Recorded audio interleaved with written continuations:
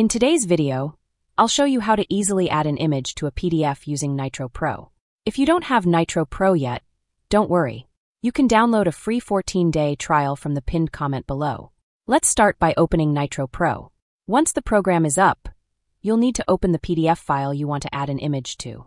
Go ahead and open your PDF file by either dragging it into the program or using the Open option from the File menu. Now, to insert an image, navigate to the top of the screen and click on the Review tab.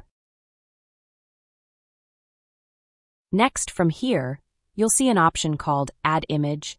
Click on that. A new menu will appear.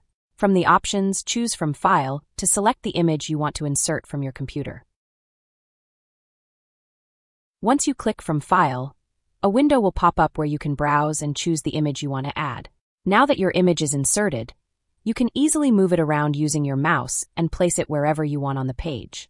To resize the image, just drag the small boxes surrounding the image, and you can make it larger or smaller as needed. And that's it. You've successfully added an image to your PDF using Nitro Pro. Simple and easy, right? If you found this tutorial helpful, don't forget to like and subscribe for more tips.